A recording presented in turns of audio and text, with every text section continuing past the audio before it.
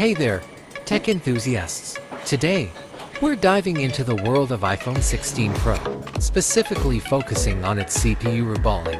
Now, for those who might not be familiar with the term, reballing is a process where the CPU is removed from the motherboard, cleaned, and then reattached with a fresh layer of solder.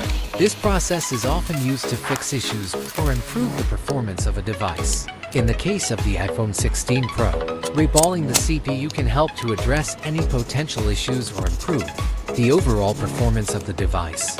It's important to note that this process should only be performed by professionals, as it can be quite tricky and can cause further damage if not done correctly. So, there you have it, folks. A quick overview of iPhone 16 Pro CPU reballing. If you found this information helpful, don't forget to like, share, and subscribe for more tech tips and insights. Thanks for tuning in, and stay tech savvy.